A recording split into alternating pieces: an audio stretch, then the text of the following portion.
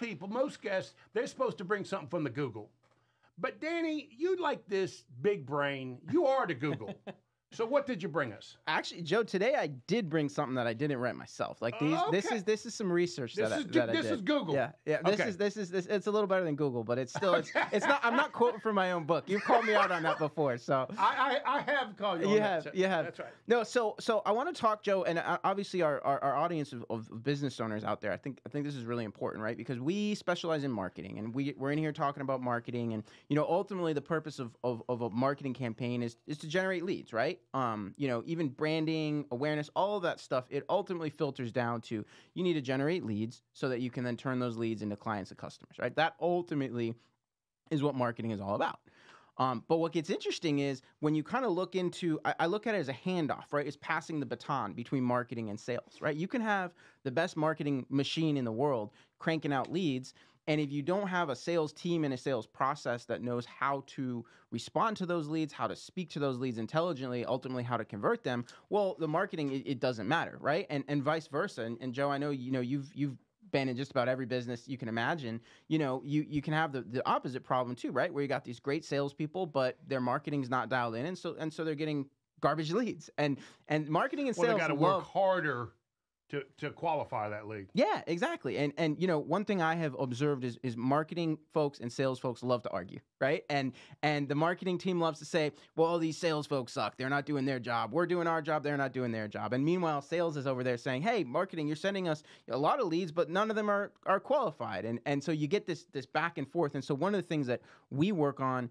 with our clients is really, creating synergy between the marketing and sales elements of a business, because we're generating leads, and at the end of the day, if our clients don't know how to put a sales system in place to convert those leads, what are we doing here? You know what I mean? Which is really a completely different set of skill sets. Completely different set of skill sets. And so one of the things that we've kind of honed in on and done some research on, and also just experienced in firsthand, experience working with clients, business owners don't realize how important it is to follow up with leads quickly, right? And that is one of the sort of key things you have to do. If you're generating leads through digital marketing, online marketing, you have to respond quickly. So the first stat I want to share, Joe, this one blew my mind, and this is from a HubSpot marketing report, and they've surveyed thousands and thousands of businesses. When a lead reaches out to multiple businesses, the business that responds first wins the client 78% of the time. Really? 78% of the time. So if you're a law firm or a plumbing company or a remodel, whatever, and you've got these leads coming in, if your clients are reaching out to multiple businesses to get a quote, which many of them are, if you are the first to respond, you are going to win 78% of the time.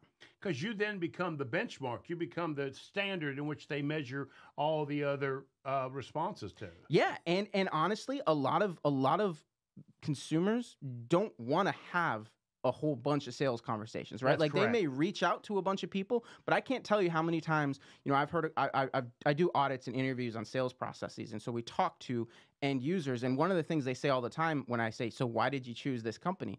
Well, they were the first one to get back to me, right? Like we want to hear like, oh, cause their website was so great or cause their brand, but it's like, nope, they were the first one to get back to me. And that's why I hired them. That is interesting. Yeah. And so as a business owner, that's I guess my first question for you is, what can you do to improve your response time, right? You got to look at it as a race. Lead comes into your email inbox or voicemail or whatever. You've got to have a system in place to get on that quickly. 70, I can't believe that. 78% of the time, it's a HubSpot survey. I couldn't believe it either. Wow. It's really, really important. It also, I'll say something else about that too. That's a statistic specifically when a customer is reaching out to multiple businesses. Don't ever question Dan. I love you, Julie. Thank you. But that's also an argument, by the way, for advertising in places where your clients aren't necessarily getting multiple quotes too, right? Because that's an interesting dynamic on this. When someone goes to Google and they search for a plumbing service, they're usually calling 2 or 3 or 4 people. But if you do different forms of advertising, email marketing, even paid social advertising, where you're the only person that they're seeing, well, now you've saved yourself at least some of that time crunch, right? So there's some thought to be had about where you're advertising and like, do you want to be showing up on Google where 5 of your competitors are also listed versus advertising somewhere where your competition's not there yet. Right. Okay. Interesting. So that's number one, right? So speed really matters. Number two, and this is a surprising and challenging statistic, but it's reality. The ideal lead response time is 5 minutes or less. Now listen to this. You are 21 times more likely to convert a lead if you reach them within the first 5 minutes than if you wait an hour or longer. Whoa. Slow down.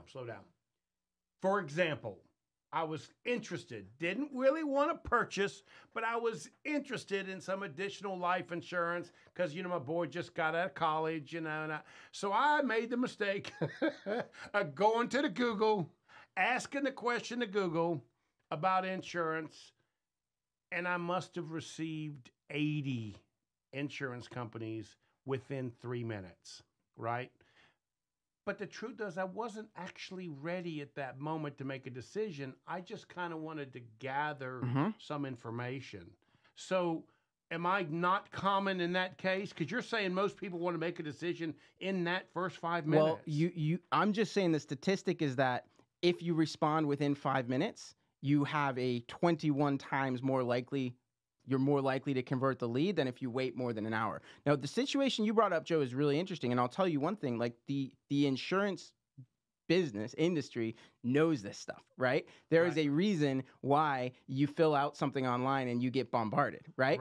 But I think when I think about the audience for this show, right? A lot of these folks are small business owners, right? Plumbers, lawyers, whatever, don't necessarily have those marketing systems in place. That's correct. Right? They do not. And so I don't think, when I share that stat, I tell people, listen, if you can't get back to people within 5 minutes, that's not the end of the world. Just know that time really, really matters. I have conversations I was speaking to a lawyer the other day and I'm like, well, so how often is your team following up with these leads? And he's like, oh, once a week, we follow up with everybody all at once.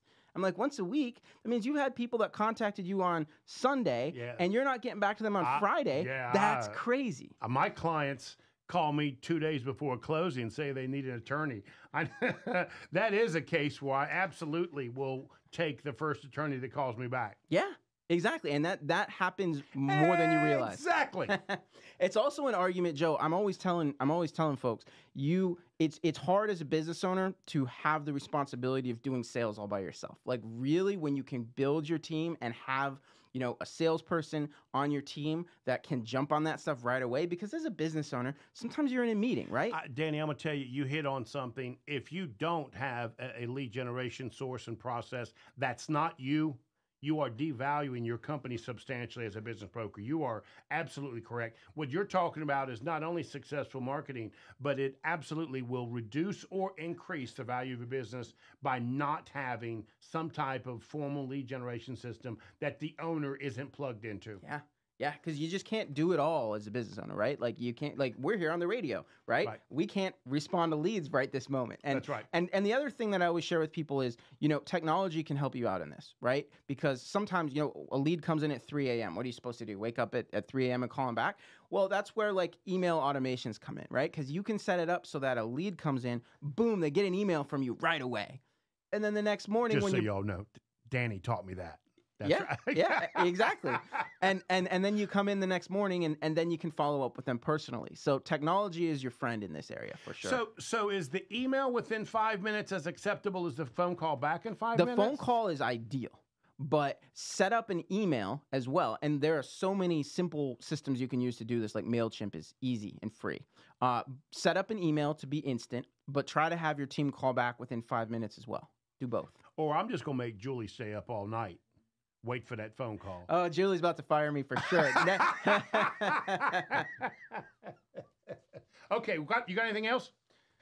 We could talk about this all day, but I think that's a lot for folks to get started with. So go over them one more time so that they can hear those. Yeah, so 78% of the time, if a prospect reaches out to multiple businesses, the one that responds first is going to win 78% of the time.